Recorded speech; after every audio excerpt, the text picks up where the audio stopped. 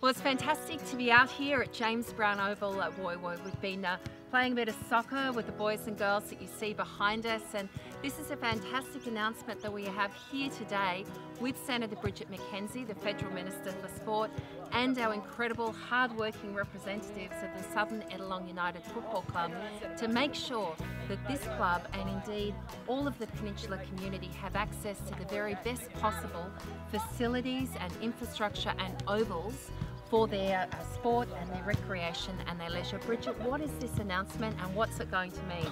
Well, Lucy, thank you so much for your advocacy for the Southern and Ettalong United Football Club here in Woy Woy. It's my very great honour to be able to announce nearly $120,000 for the club to be able to resurface some of their playing areas so that they can increase access for the young men and the young women that want to come along and play soccer locally.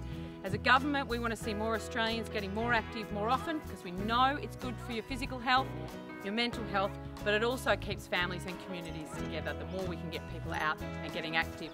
So, Kylie and Glenn, it's great to be here with you, and I know you're going to do a great job with that money and have a great season as a result. What's it going to mean for your local club?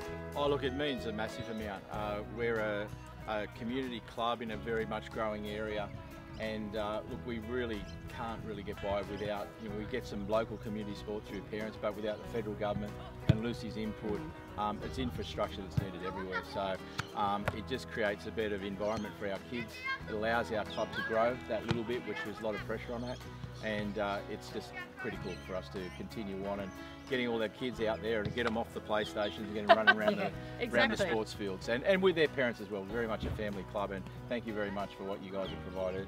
I don't think sometimes government realise the input when they dedicate these funds to what impact it has on our families. So thank you very much. A lot less sausage sizzle fundraising, but right. Kylie, the girls did really well in their first season last year. We've also seen a 65% increase in the young women coming along to the local club. What difference will this make to particularly the women's teams? Look, it's huge. Our women's program is growing every year. We're focusing on our junior women this year because they'll be our future stars.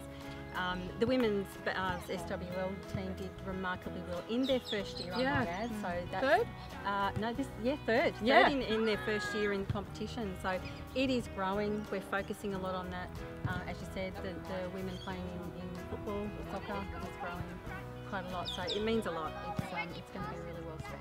Thanks, Matildas. Yeah, Matildas are the future. Look, this is absolutely fantastic. Bridget, thanks for backing the Central Coast. Thanks for backing our amazing community here on the Peninsula, and to the incredible Southern Ettalong United Football Club.